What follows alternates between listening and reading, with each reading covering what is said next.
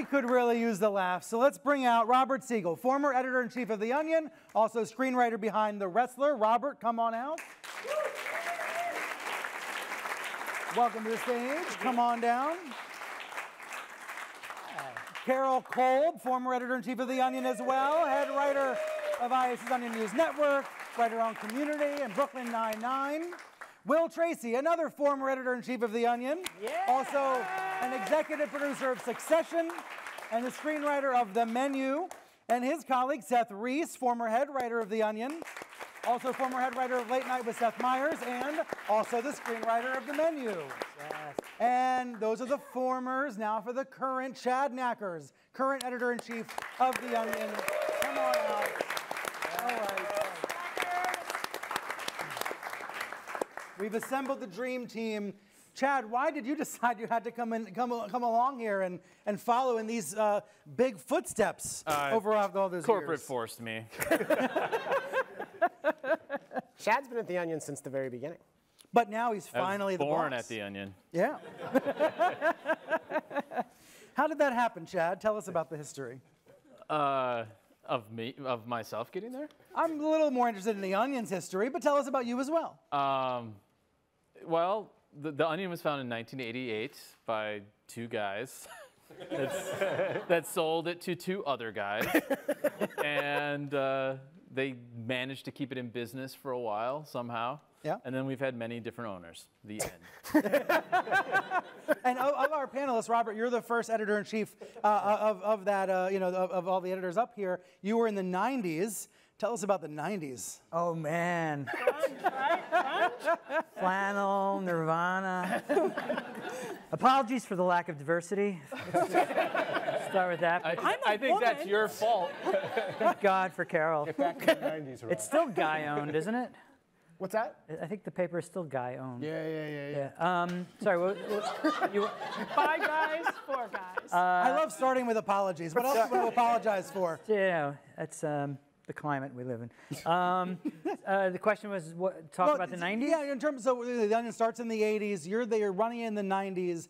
I want to try to, it's very hard to imagine what the news and comedy landscape was like then. I mean, this was before, it was before The Daily Show. It was before the internet. Yeah. I was... It was. Like, when we were there, we were just moving on to the internet. I still call it... AOL dial-up modems, yeah. Yeah. You get those discs in the mail. I predate, I was born before the internet.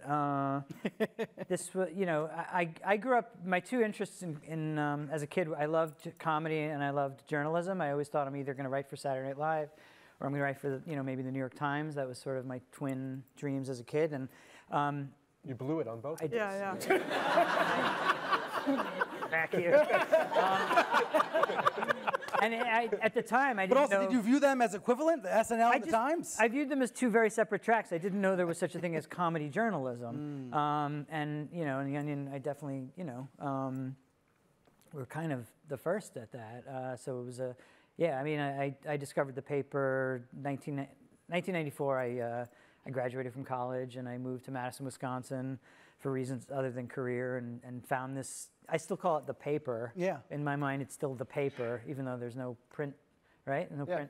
How would you describe the style then versus now? Like, what was the style of The Onion then? It was more, in the early days, it was definitely more like Weekly World News parody. So it was sort of a parody of a parody, like Wiffle Boy, and I don't know, do you remember? Yeah, but I think that was like sort of when the transition for you being editor was more like being like serious satire, national journalism. Yeah, it definitely pivoted. As opposed to like the editors before you that were more like crazy. Yeah, I felt like for it to last, it needed to be topical, as obvious as that sounds today. Like, it needed to actually engage with the world. And I do remember you saying, I wish one of our writers would pick up a newspaper sometime. Yeah. So you forced them to read the news. Yeah. The Lampoon, it was not. It was Wisconsin. It was a different point of view. It was Wisconsin, University of Wisconsin dropouts rather than. I graduated from. Did you? Yes. Yeah. Amazing. Yes.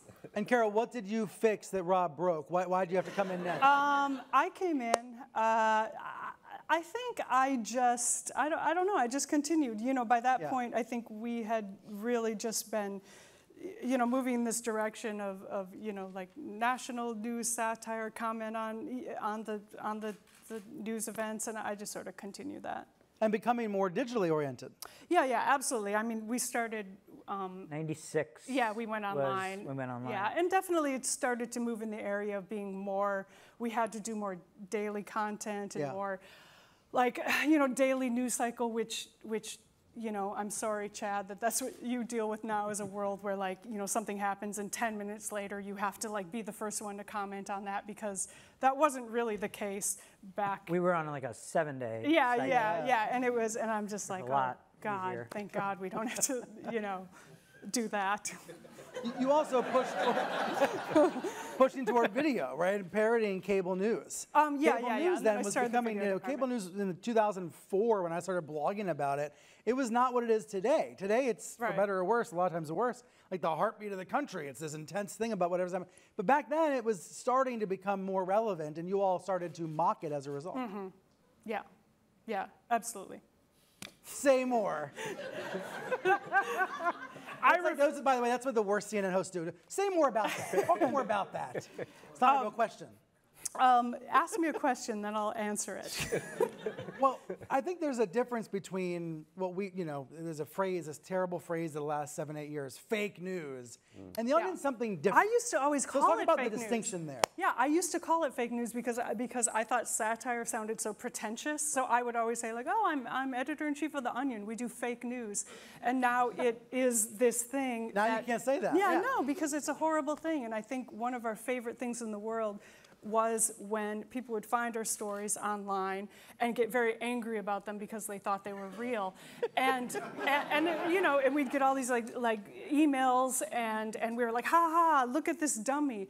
And now it's so weird that this is just part of the misinformation that is ruining our nation. Is just people like specifically doing this for nefarious purposes. So it's weird. For me, those Onion News Network videos were formative in thinking about the highs and lows, the best and worst of television, because you're oftentimes poking at the worst of TV news and the bad habits of TV news. Yeah. So, but the point is, it's not fake news. It's not designed to trick you. It's designed to make you think. Yeah. So what were you all, and what do you think you're trying to say with those videos in particular? Well, I think we were just sort of reminding everyone that everything has a bias, you know, and so just when you watch something, figure out what the bias is and what you're watching, you know, and yeah. Will, you were EIC when The Onion moved to Chicago. Seth, you were the head writer at the time. What sort of transformations did The Onion, or evolutions, did the brand go through in those just kind of years? ran it into the ground for a couple of years. It was the big transformation was that under our stewardship, it stopped being a print issue. Yeah. We lost that weekly, which I think, probably speaking for both of us, that was a big deal, that square and what you fit into that What front you put page on the front page. to me, was always the funniest way to read The Onion. And so that was a big deal. Yeah, that was I think it probably didn't happen, it probably happened toward the end of our Chicago time, I think, was when the last paper left. I know that Will and I, that's when we really started to do daily stuff, and we were sort of charged with doing that. And I remember, you know, it was a lot of intense creative conversations because we didn't want that stuff to suck, and we wanted that stuff to still feel as, and who knows if we were successful or not, but we wanted that stuff to feel as special as the issue, because I still think of the issue as like, that's a comedy piece of a thing, and people take home this comedy thing. And the amount of thought that went into, like, where do we put which side box and which one letter goes where? You made jokes in the weather box. Absolutely. Every it was really part of the that was all very crafted, but I think we had to be somewhat realistic in that, hey, look, if like there's a bombing at the Boston Marathon, we have a daily website that comments on the news. It's kind of insane if we don't talk about the Boston Marathon bombing, because people are actually going to The Onion to see what we have to say about the Boston Marathon bombing. And we sent you there to the bomb site. Yeah, I was live, and I was reporting back, and I was in the boat. Yeah, I was in the boat with him. Yeah. So that was, You guys remember the boat, right? I remember that. not as bad as guys you think. Anyway, I think we had Taylor Swift dating the boat for That's a little right. bit too. Yeah. Taylor Swift. It was Taylor Swift dating Watertown boat. Yeah. But so that's the move from zeitgeisty to really timely. So- And it was almost forced by the internet and by everyone being online all the time. But Will and I really tried our best to make sure that, because along with the stuff that Rob and Carol and all are saying about the daily stuff, there is still that part of the Onion that still, to this day, does great evergreen content about area man, area woman, digging into like the sadness of everyday life. Like the headline, "Area Man Makes It Through Day," would still work in today's Onion as it would in Rob's Onion, as it would in Will and I's Onion, and that's, I think, honestly, that's what will make the Onion stand the test of time, not just like the topical stuff. Yeah, we still have like a weekly evergreen meeting that we, pitch those ideas and go over them, and it's sort of the same, but it's not like, in the past we would be like, well, we did a joke about, any kind of topic like a musician or something. Yeah. It's like we should probably not do jokes about rock stars for like a week or two, and so now it's like just a torrent of satire at all times. Yeah. Where did area man, or Carol, where did Midwestern woman, where did these tropes come, where did that idea come from? I mean, I think it was just taking that newspaper speak, journalism language, and just applying that to like what are basically like observational jokes, which, I loved. Like that was some of my favorite, just like the area man confounded by buffet procedure. Yeah, probably. Yeah. Which is a great character in Onion lore, Don Turnby. Yeah. Who like still has a place in Yeah, and When you say character, what do you mean by that, character? Are these people that are photographed over and over again? What do you mean? No, there's one character in Onion history who's very much addicted and loves fast food, and his whole life revolves around fast food. And just like food in general. Yeah. So there's area man confounded by proper buffet procedure. There's I'm gonna buy. Area man, we not just- sure about rap. Yeah, not sure Yeah. about. And we just have his head, so we have to like take the photos. It's Yeah. one And- expression that we've just used 1,000 and just times. put the head, Photoshop it on the body, whatever he's doing. And I think there's one where he's waiting for he's driving on the highway and he keeps on waiting for the next exit for the best fast food restaurant to pull off at. Yeah. And he just wants to get, like he wants a Burger King and he's not getting a Burger King. Yeah. And no acknowledgement that there's been 20 stories on this same guy over the years. It's And, totally, and he doesn't age. Yeah. And he has the same wife and all that kind of stuff. yeah. And, yeah. Yeah. They use the same name on purpose. Yep. Yes. I think I missed that. It was hiding in plain sight. It's there. I mean, you shouldn't be looking for it. It's sad that we remember. It's sad, yeah. It's a lot of running shit. Nothing. It's Like you the- said, Carol, yeah. Yeah, it's the candy of the Onion. The broccoli is like the hard hitting. Like this is the current event. Hard You hitting? should be like thinking, thinking this about this topic. And then there's just like the fun, dumb jokes about the guy who eats fast food. Yeah. And that idea of helping, thinking about the sadness of the world, helping people get through the day. What else, contributes in the writers' room to those conversations about what are we trying to channel? Are we trying to channel the mundane that everyone can relate to, that doesn't ever actually get covered in the real news, so to speak? I mean, Make it to lunch. I mean, really, that's the main. A lot of lunch focus. And the sooner we can pick jokes, the sooner we get to lunch. Yeah. That's how I remember it. I'm not even being glib. That is how I remember it. You guys were a lot of lunch-based stuff. We were a lot of lunch-based stuff. Not the Onion. Just Yeah. Are the generally. writers, I haven't been there in a while, are the writers still overwhelmingly depressed? Yes. What? Yeah. yes. And I think depression starts spreading around too. Yeah. I mean, I think that's where a lot of it comes from. Yeah. Comedians are just Yeah. really sad, depressed, Yeah. dark, There's dark people. anxiety too. So I think it's a form. I think the Onion, in among other things, is a kind of form of self-therapy for the writers to, kind of exorcise their own demons. And I could be wrong, and I guess I'm a millennial, but I do think the Onion's thrust is still a Gen X thrust, and honestly, I think that might be the funniest thrust. And I'm glad that I was able to like slip into that because I don't know that Gen Xers are really agree. fucking funny. Yeah, it's like very cynical. Like the Yeah. idea is like it's just very cynical and a little sarcastic and a little like fuck everything. Yeah, don't be Everyone's lame, stupid. don't be lame. You know, like I'm afraid, I'm Yeah, depressed. yeah, That's the Onion. Yeah. Yes. Yeah. I think, Carol, didn't you once say it was like the Onion, aren't people who write for the Onion aren't people who are inside of a party. They're the people like outside of a party, looking inside, wishing they could fit in with the people inside the party. And I don't know, I think that's absolutely true. Yeah. Well, and we have so many jokes like man spends entire party playing with dog. Yeah. You know. Which is just a true story. Yeah. You know? Right. Not satire.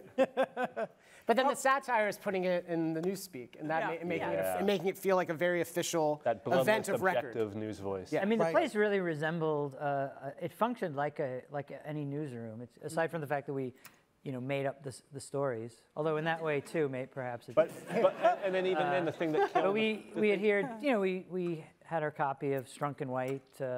We adhered to strict AP style. And what killed the Yeah. print issue is the same thing that killed real print issues. The ad revenue just fell through. Right. Every college paper that's going on a print. Yeah, that's right. It's the same dynamic. But you mentioned the copy editing. The editing must be a critical part, Robert. Like not only the writing of the jokes, but then getting them down to sound like a news article. Yeah. Which often means tighter, shorter, pithier. Yes. I'm kind of a. I was probably the newsreader on the staff who read the New York Times and strict AP style. And would you literally model your pieces off of the Times and the Post and yeah? Yeah. You have your kind of your nut paragraph, and then it's structured. It's written like certainly we strove to write it like a real quote unquote real news story.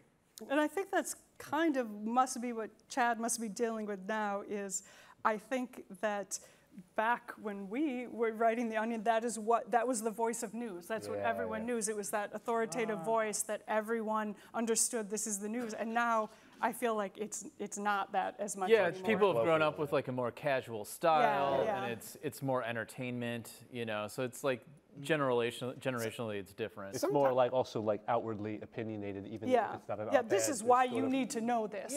Sometimes I think even headlines in The Onion now sound more authoritative than headlines in the New York Times and Washington Post because there is like a sort of, I feel like in the New York Post and New York Times and Washington Post, you see a lot more commas. You see just a lot more like casual language. Much more casual. Setting like in this season, blah blah blah. It's like very New York like a lot of a positive two phrases. sentence. Yeah. New York Times has done these. They keep doing these 2-sentence headlines with a period at the end. And they used the word slay the other day. And I'm like, slay should not be in the New York Times. Just slay out of the New York Also, the leads are usually really soft or they're very feature-y. Like we just, unless we are like specifically parodying a like feature story, we would never do like, John is a normal guy who does this. We just would never lead into it like that. Yeah, Times is slipping. Yep. They hear? Need to be held up to the standards of The Onion. Yes. Were there news events that y'all didn't want to touch, Robert, Carol? Like, September 11th comes to mind. What do you do? What do you do after? It's a real pain in the ass. You just want to. No. He wanted to cover it on Wednesday. 9/11 was. Wait, okay, say more about that. You wanted to cover it on like 9/12. You're like, hey, Mike and Chad, come on in the office. No, and the rest of you thought it was too soon? We had 6 days off, Chad. We came No, Mike and I came in and then there was no internet. Rob was going to be like, we should get something out. There's like no fucking internet. I don't remember it. It was great. It was great because it was all anyone was thinking about, and we came in. We had a scrap. We did a whole issue. We had a scrap. Yeah, and it was just like We found the real victim. Yeah. Yeah. We had a big. At the time, it was Gary Condit jokes. That was. The big, the 2000 election, we had to start over too. Yeah. No, we. Well, we kind of called it, but then we had another issue going in, and they still hadn't, because it was Bush or Gore and new. We had to have it covered both ways. Yeah. It's like in a World Series, they print the T-shirts for both teams. Do you remember what y'all wrote after 9/11? Do you remember 9/11? the tone? Yeah. Do I remember? What was the tone? How do you? It was. I mean, all we were really trying. I don't know. It's remembered as kind of a really ballsy high wire act, but we were just kind of, I think, trying to express how people were feeling. The little kind of, I don't know what you call it. But Dash up?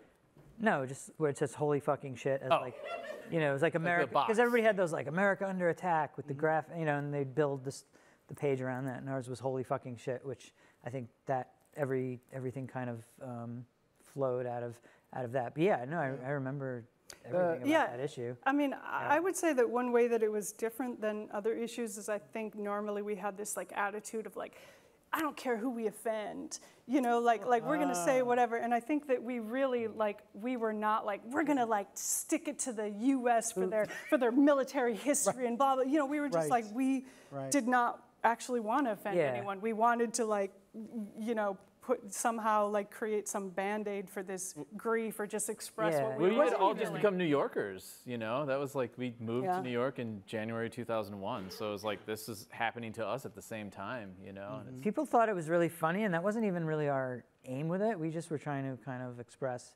It's just when you have all this built-up pain and emotion, you know, and you just need a release for it, just simply expressing what people were feeling. Like Carol did a story.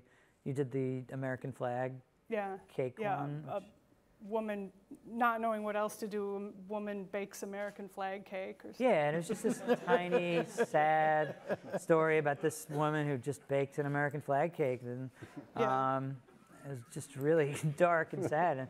And people just were like cracking up, which is a weird, because, you know, it was just like it's a release, which is what comedy is. You know? It's a way of like processing pain. Chad, what have the headlines been in the past week or so about Israel? Any that you remember? Chad's in the hot seat. Chad's in the hot seat. Any that now you're trying to just get me in trouble, huh? Well, like, you know, I mean, well, today you had one of those, you know, man on the street interviews where it's, you know, Biden goes in 60 Minutes and he says, you know, yes, we can handle Ukraine and Israel. You know, we can handle two wars, support two countries at the same time. And I think the man on the street quote was, I think we could half-ass 4 wars if we had to. So a lot of it is like reacting to, you know, not just the war news, but then the reactions to the war news, right? You know, I think we try to cover it from how things go in the media. So, like our article, we did an editorial that was, The Onion supports Israel because we'll get in less trouble for that. And I think it was pretty balanced in explaining things and explaining how, like, the reaction where there's, you know, things on the far left, like people reacted really poorly to Hamas and like, we kind of point that out by, while also kind of putting in, you know, like the other problems with the region, you know, and like how the media doesn't seem to care about Palestinians and things like that, and it doesn't get really reported on. Or they conflate the two and make Hamas and Palestinians the same people. So let's dig into the joke there, Great. which is getting in less trouble.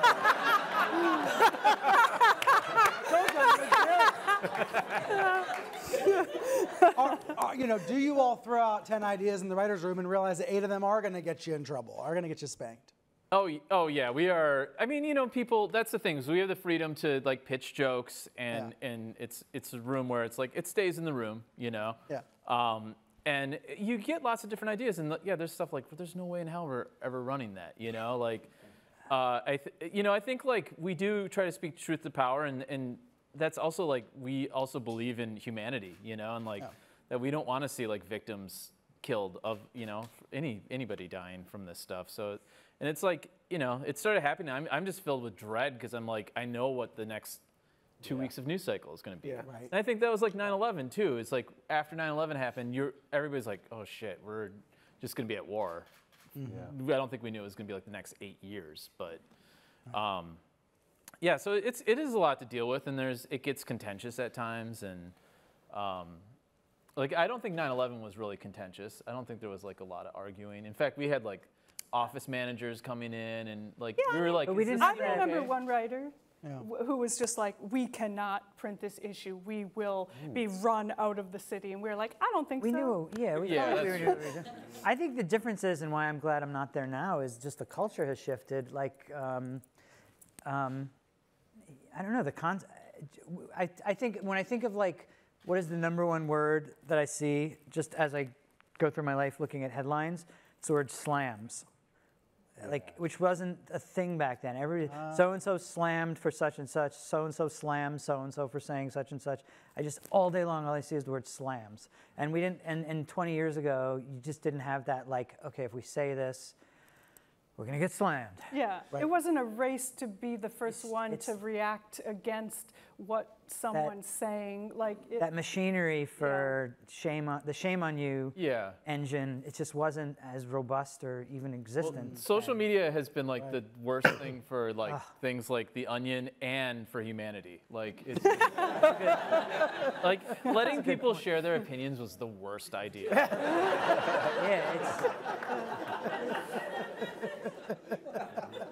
Most opinions are just terrible. Here's another good one from this week. Jewish man reassured after being told anti-Semitism doesn't exist. It's like so you all are hitting it every day. You have to, but you're also thinking, gosh, this is going to consume us for however knows how long now. How many of you remember having to wrestle with the aftermath of a mass shooting and how to report on it, write about it?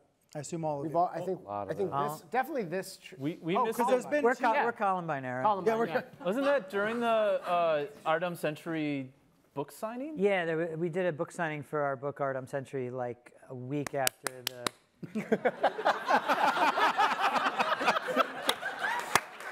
There we go. Great book. I mean, come on. We did a shooting. We did a. What?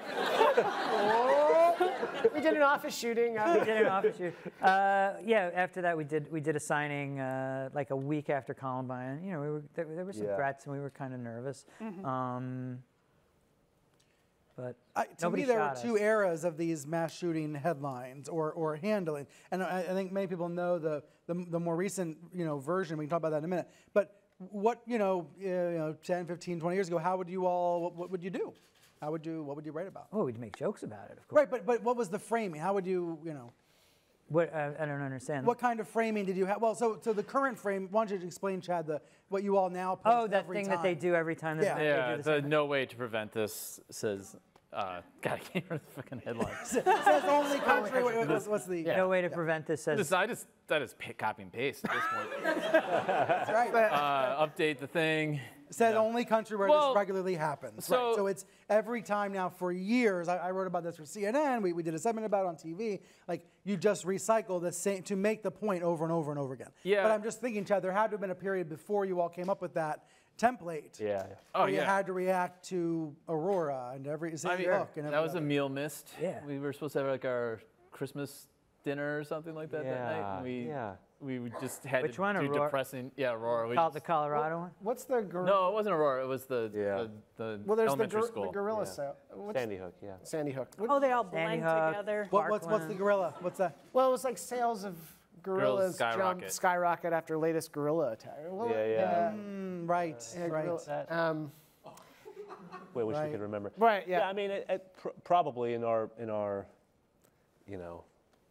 comedy writer brains, we thought every time we maybe thought we're going to have the great headline that says it all, and then when it keeps happening, sort of like, boy, it feels less important to have the great new original headline that solves it or says it all, and then that's probably I don't think I think that's what led to No Way to Prevent This, because we were like, you get like you see the news on a Saturday night, and then you're like, hey, let's brainstorm something to get out today on a Sunday, and it's just like, God damn, this is depressing, And like, what do you say after a while? It's like there's just so many like switches and jokes that you can make, the constructions to use, and and it's just incredibly depressing too. So that became kind of powerful, and part of it was just how the website was constructed when we decided to keep doing it. Because then it auto-fills with all the other examples. The way it used to work, the other shootings. It would just show the next one in line and then of the same article, and that became kind of powerful. And then in May 2022, with the Texas school shooting, we just filled up the whole homepage with it.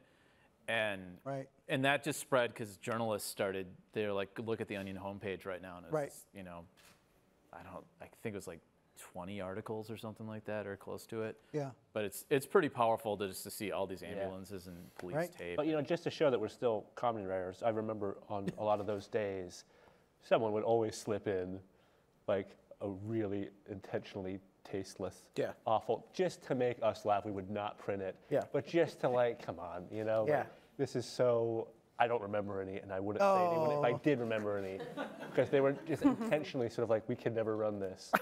But it made, and on what would always be like a really grim morning, it was kind of like, thank you, whoever put that in there, just to keep us going a little bit. This is too distressing. Let's talk about Donald Trump instead. Donald Trump, 2015, take us into the Onion's approach to Donald Trump and, and the campaign. Chad? Oh, wow, you're really not picking good topics right now. Well, I mean, the thing is he's so hyperbolic about everything, and that's Doesn't what's that make your job harder? Yeah. Yeah, it makes it way harder. Like what you want is like a normal politician, and then you just mock them. He's trying to do that. He's trying to do what we do in a way.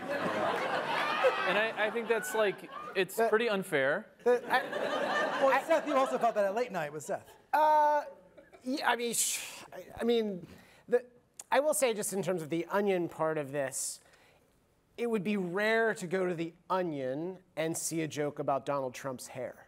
Right. Yeah. And in fact, I think a writer at the Onion, if they pitched a headline about Donald Trump's hair, would be politely asked to leave. Because I think an Onion writer knows, well, that's what everyone's making fun of. What's the second thought? What's the third thought? And that stuff, I do think, tends to resonate a little more than if you're inundated with 5,000 jokes about Donald Trump's hair. Not that these jokes are bad, and not that these jokes can't be told with some style, but, I think hair. And, but I think Onion writers know, no, we're not going to go that direction. We're going a different way. Well, that's the great thing about the Onion process, the war of attrition of all these headlines coming in. You can see in a big batch of headlines, kind of like 20 people are kind of making the same joke. Right. Stay away from that joke. Yeah.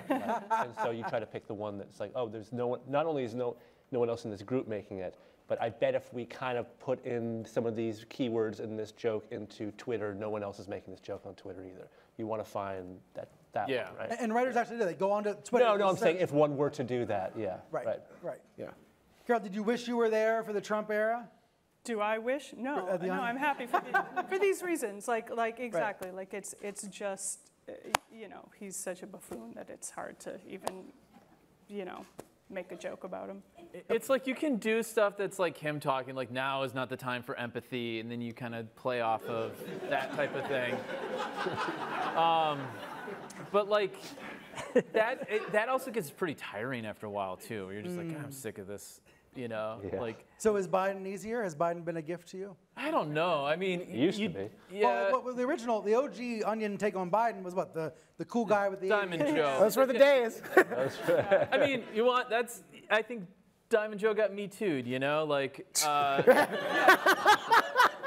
more about that. Why did you write that article? Well, I think as soon as stuff came out that some people were saying oh, he's just a little too touchy-feely and just accusations, it did not, and I think it's mostly me too, is that it doesn't feel that great to be here's the punchline of a joke is that someone's being incredibly creepy with women. And I think, and that is such a crucial part of that character. I mean, I put a lot of my heart and soul into that character, and it was the rock stuff, okay?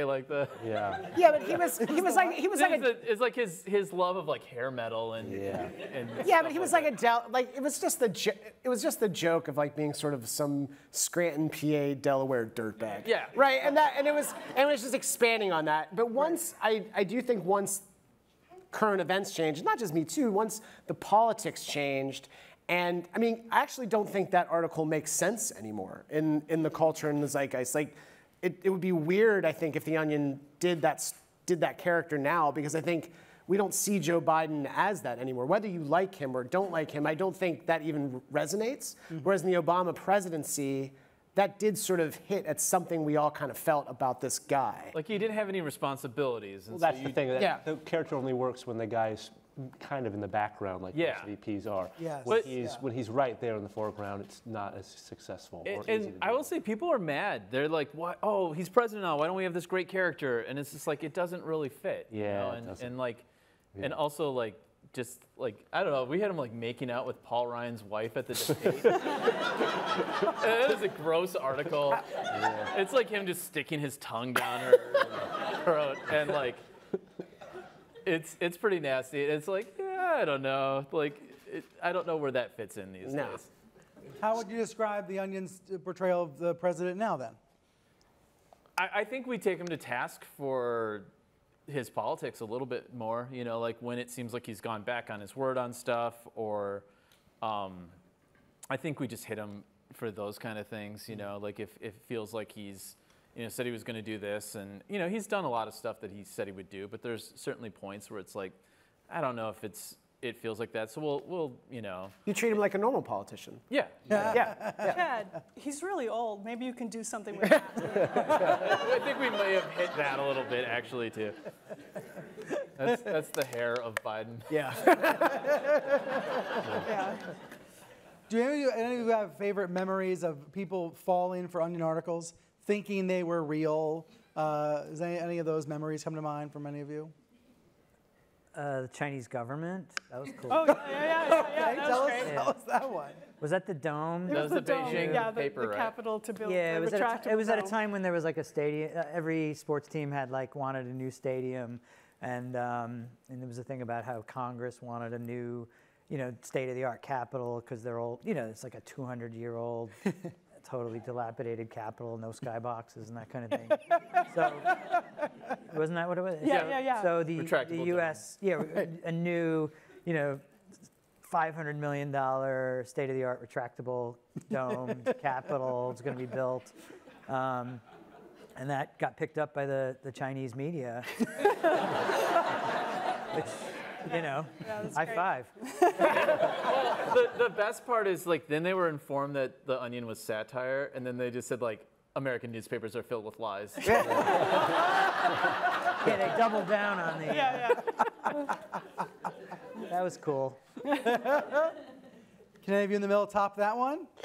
Any other favorites? Alive for Kim Jong-un? Yeah. I think we did a thing where The Onion had named, every year we would do kind of a year in review, and we did the sexiest man alive was Kim Jong-un. And I think North Korean media picked that up kind of, admiringly. Finally, a Western media source agrees with our opinion. Yeah. And then they said American media is full of lies. So it came around. How have you all brought your experiences at The Onion to your other roles, to your other jobs? Robert, Pam and Tommy, is there a connection? Is there inspiration in your later career? Yeah, so I went on, I'm doing movies and television now. The first thing I did after The Onion was The Wrestler, which was a pretty dark, kind of dark thing, which feels like, I think maybe to the 4 people who've ever given it any thought. That's great. Is very different from The Onion. I guess the way I've always looked at it is everything I've ever done, I feel like life is one part comedy, one part tragedy. So back in The Onion days, it was sort of I think of The Onion as comedy with a strong undercurrent of tragedy. And sort of everything I've done since then is tragedy with a strong undercurrent of comedy, so it's just kind of a question of balance. Because I think life is funny and sad, as I think most good Onion articles kind of, have that. Which version of that mix is more rewarding for you to work on? Is there one that you prefer more? I'm happy to kind of go back and forth. Life has kind of taken me more toward drama that's, my favorite movies are technically dramas, but they're very funny, like Goodfellas or, Boogie Nights or dramas, but they're hysterical. So that's kind of my favorite lane. But I would never do anything that's just straight drama with no humor, because it just doesn't feel real to me. And same goes the other direction. And Carol, how about you? Community, Brooklyn Nine-Nine, among your credits, any Onion influence there? I would say that the things I ended up doing aren't particularly satirical, you know, but I think it is, you just always want to kind of like stand behind the message ultimately of, I don't know, just sort of like keeping in mind what ultimately your show was saying or what your character is being. I mean, also I'd say just maybe the thing that The Onion prepared me for is just that comedy is kind of a grind, you know, like it's a fun job and we all laugh, but really a lot of it is just like sitting in a room and like working hard and like putting away your ego because you have to listen when someone doesn't think, you know, listen to the opinions of the group, and that's sort of, you know, what The Onion helped me with. Yeah. I think it kind of raised the bar. I mean, when I look at what everyone's done after leaving The Onion, I think it would be hard to leave The Onion and do something like write for a really lame, you know, Tim Allen sitcom or something. But sorry, I don't want to single him out. But because you know I have a show in development. you know, Carol's writing for, you know, as a proud Onion alum, I just love seeing like Carol's writing for Community, which is an incredible show. These two guys wrote The fucking Menu, which is an incredible movie. I know, and when talking about the Menu, the Daily Show has Onion DNA all over it. Rob also didn't talk about a great movie called Big Fan, which is an amazing movie and very Onion-y. It's like it's such a depressing portrayal of an area man who's plumb lost his mind, and because he's obsessed with something. And I think The Onion does a really good job of making jokes about normal people who are obsessed with things, and it's funny when you see it in the news voice. But in Rob's film, we're experiencing it through that character, and it's a great watch. It's also a tough watch, and I think that's I don't know. The Big Fan is a great movie, and you should check it out. It's very Onion-y, I think. Thanks for the plug. But when it comes to the Menu, I feel like I totally see connections to the Onion sensibility and what you all pulled off with that movie, bringing me into a world that feels very real and then surprising all of us. So, tell us how the Menu came about. Yeah. Come on. Just what's the 30-second version?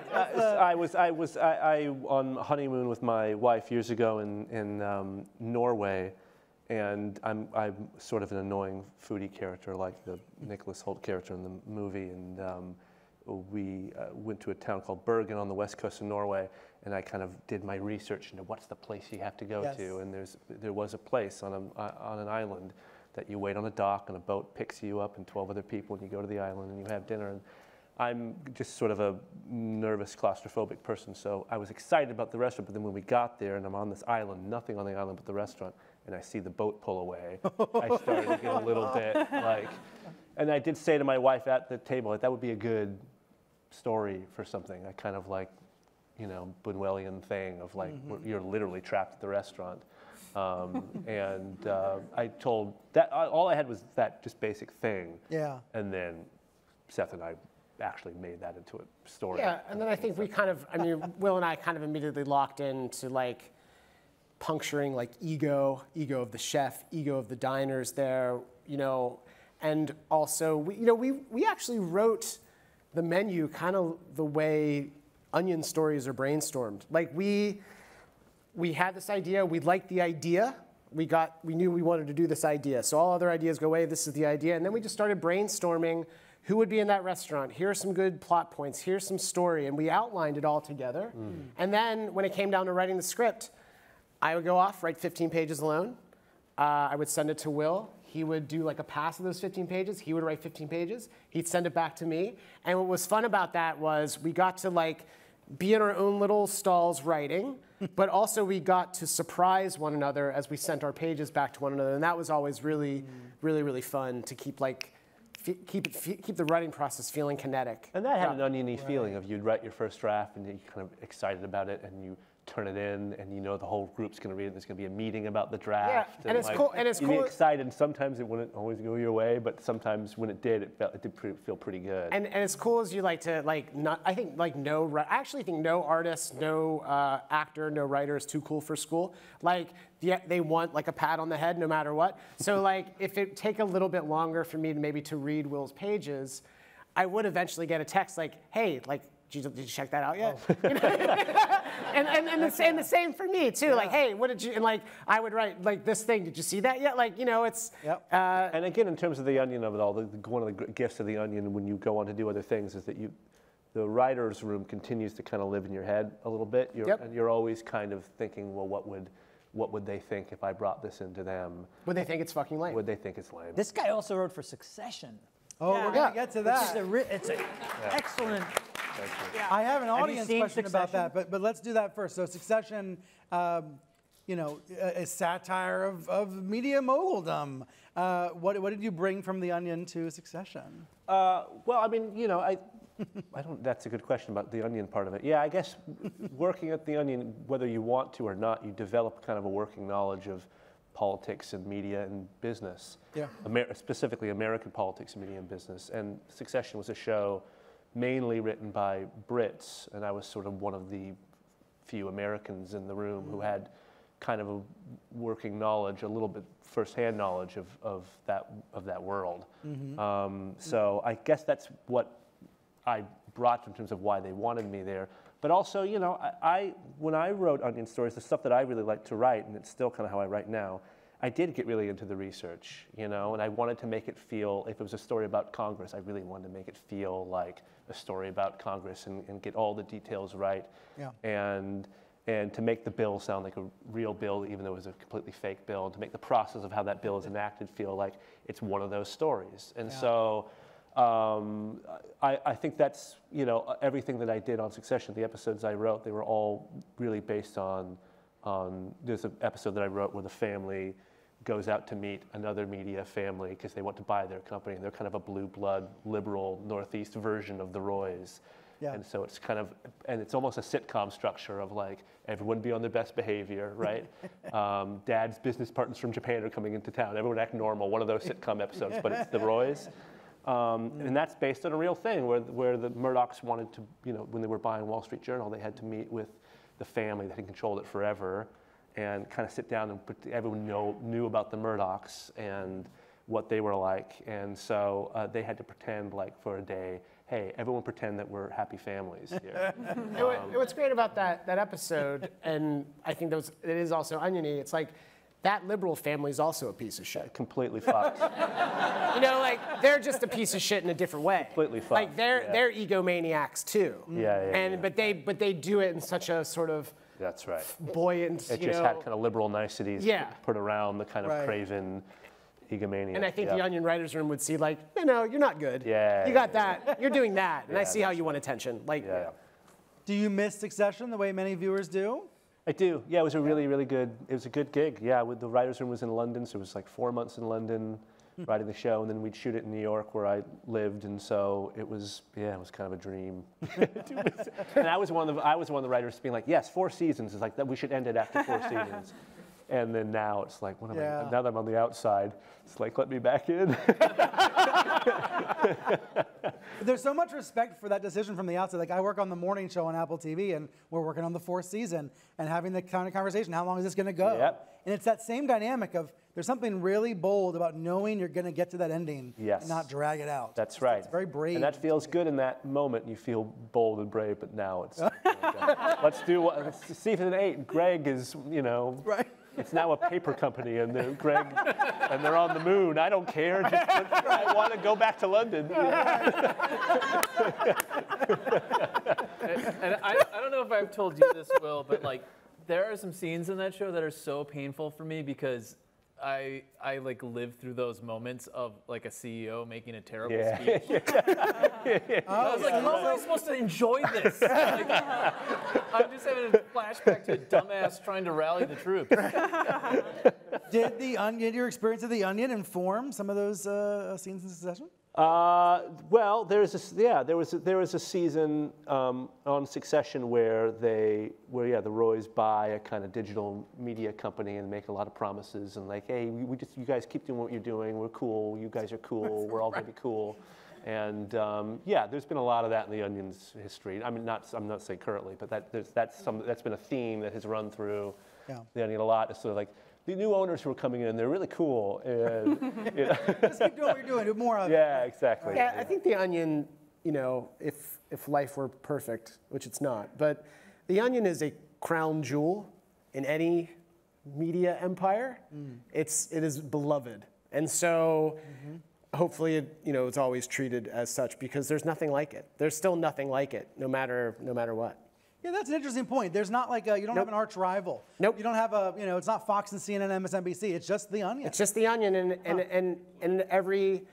and anytime someone tries, whether they're good, I mean, there's actually some good stuff out there that's Onion-y, but I do think ultimately the Onion sort of ends up putting its stamp on that event or that thing or that feeling, and I think people respond to that.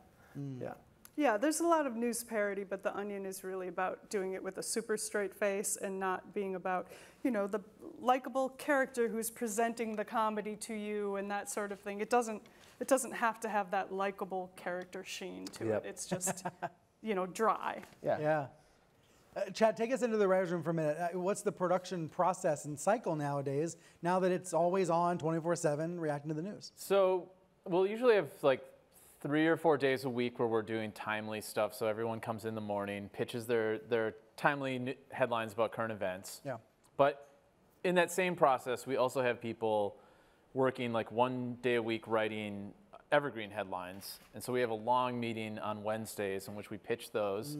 And we kind of fight over that stuff, pick out the best stuff. And then that all gets kind of layered together. So you'll have some timely stuff, some evergreen. And it's just like a endless cycle of deadlines, and I just watched my life slip away.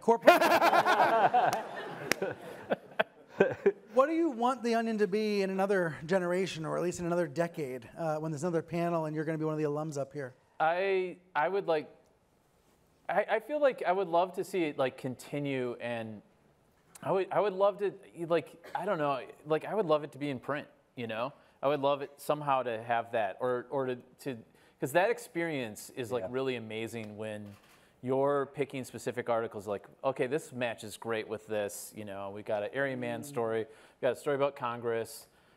Here's some goofy one about animals, and then you just go on to the next thing. And I think that's like, it's not like there's a change of like, oh, what is this, the quality of this thing or that. It's more like how you are choosing these things and why you're choosing them, and so it's like it's more organized and like kind of compact. So it's like, here's this week, right? Yeah. And I think now with the internet, it's just like I said, it's a torrent. It's just like a flow of stuff that's constantly going. So I think the more like if it exists, that there could be, even if it's not issues, but something that's more in that mode of curated thing. Yeah, like I think that back when we were at the Onion, there was the paper version. I think people would sit down and read the Onion cover to cover, and I think that it's just sort of like, people don't have the attention span anymore, and they sort of like click around, and then, and it was just it was like an experience that people participated in. But if you're here in 10 years and the Onion's here, that means the Onion is still good. Yeah. And I do think ultimately, the Onion just has to stay good. Yeah. And the Onion, really, and it always has. Yeah. And it always has. And there's very few comedy institutions that stay good. I mean, really, if you think about it. So, a good Onion is good for.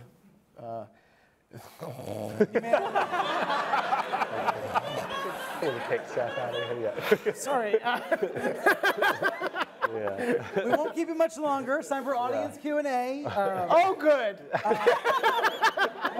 And I'm going to ask each of you, you get out your phones, you got to Google it, got to remember what it is, what headline you're most proud of from your time at the Onion. So think on that. But first, here's a question from Paley member Grace Stark, who asked Will, while Succession's technically a drama, it was also one of the funniest shows on TV. How did you determine the perfect amount of humor to inject into each episode? Well, luckily I didn't have to make. It was all you, right? Yeah, exactly. Yeah, it was the ultimate determination. Everything was made by Jesse Armstrong. But yeah, as an EP with him and the other kind of EP writers, it was something we did talk about. There were some scenes, you know, and sadly they would be often very funny scenes with very funny actors. But yeah, sometimes there would be a scene that would feel like maybe we're having a little too much fun. Oh, too much, huh?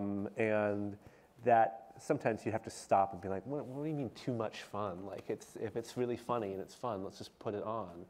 But then you could see how if you put it in the midst of a story, a business story or a family story that's quite, the temperature of it is quite hot, and then this kind of funny scene comes in, the rope goes slack on the episode a little bit, and actually the scene starts to feel not as funny as you thought it was, and it doesn't really work. And so that's something that I think Jesse had a very good good radar for that.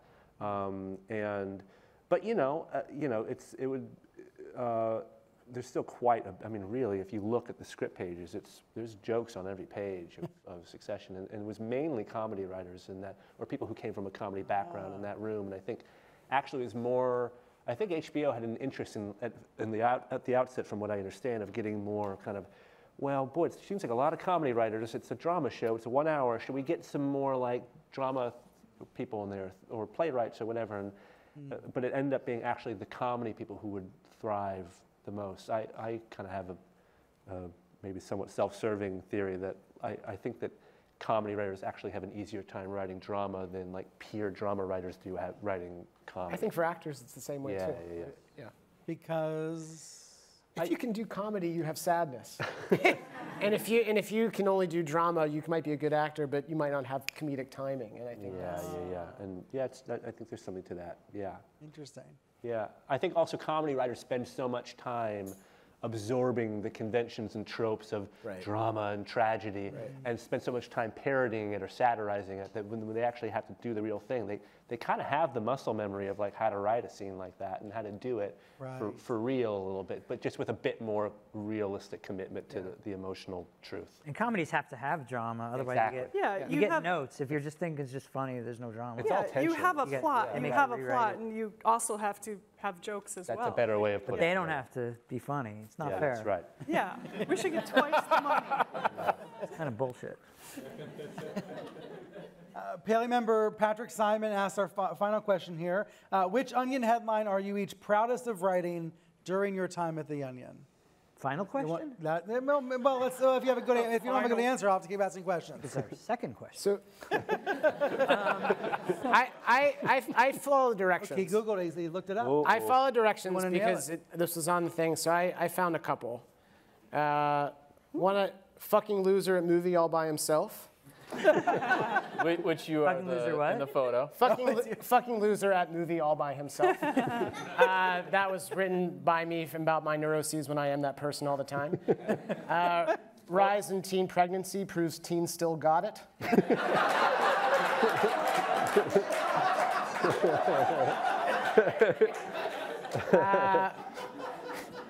I'm in this picture too. Man Googles Matt Damon's address because, well, he's crazy and wants to murder him. One thing that's great about every time we re-promote the fucking loser at movie all by himself, people get really offended by it, and they're like, and it's so funny because like the person who wrote this is just writing about himself. Yeah. Like I feel like I'm so sad when I do that, but it's also just playing on. Like, no one's paying attention to you, but what if they were? Right. Right. What if they notice you? When I hear those headlines, I go right back to my editor brain, which is like... Shorter? No, I'm always shorter. I'm just like, that's hysterical. There's no... You know what, that's a funny thing. I think that's why I was always like a better head writer than like an editor-in-chief. Because I like to laugh, and I'm like, let's go team. Whereas like an editor, I do think an editor-in-chief has to be like, let's go team, but also take it easy. Take it easy and take it easy. I could potentially fire some of you. I won't, but so I don't. Whereas like when you're a head writer, you're like, you guys are great, let's go. No, I love to crush dreams. Nothing better. I mean, a good writer's room needs a wet blanket. Yeah. It's true. That's right. And you were a great one, Rob. That's right. No, you're right. A good writer's room needs a wet blanket. That's true. Anyone else have a memorable favorite headline? That I had Siegel with diarrhea barely makes it to crowded beach on time.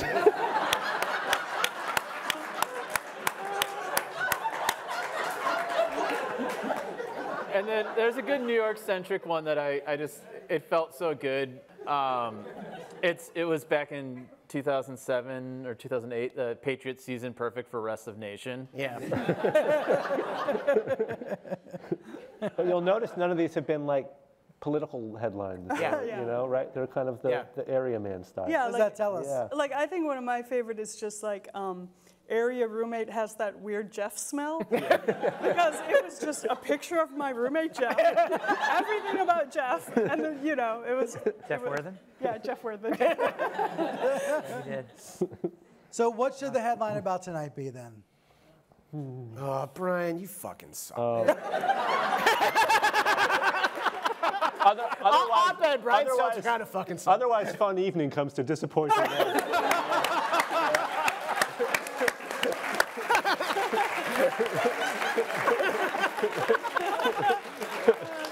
I don't want you to even try to top that. That's it. Thank you to our amazing panel. Thank you to the Onion Voter Geo Media for having us. Thank you to the Paley Center for having us. And let's get back to writing. Thank you all. Have a good night.